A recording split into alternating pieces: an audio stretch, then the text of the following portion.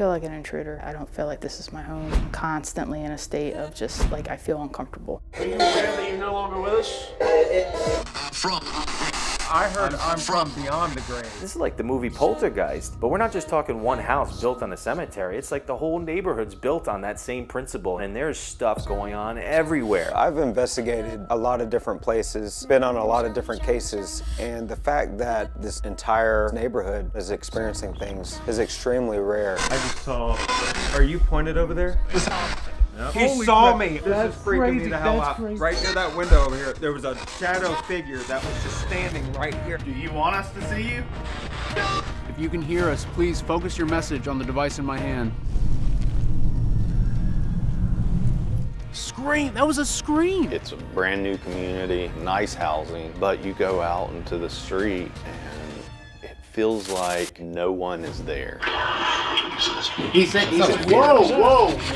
Holy crap. What was that? Is that door closed? The lid door? Yep. Lift it up and look.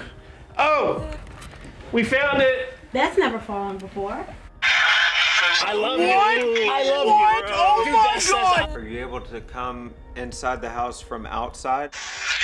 What the hell was that? There's a sense of dread when I'm here. You just don't know what the night's gonna bring. But I've been having like physical things going on, waking up at night because it felt like somebody was covering my mouth or my nose so I couldn't breathe. I woke up feeling like there was a hand like really digging in to my inner thigh. It woke me up out of sleep and I was like, let go. The scariest thing in the world could be happening to us while we're asleep. We don't know what's going on.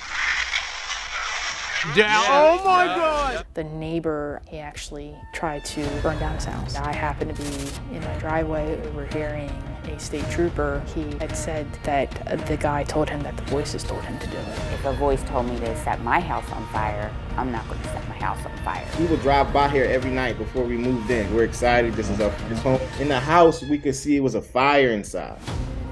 What, your house? Yes. It was like right where I'm sitting right here in the kitchen.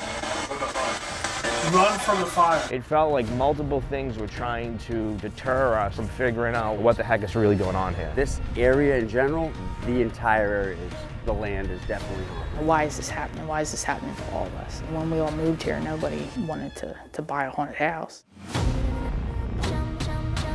This is wild. I can feel the energy here still. Pray to God.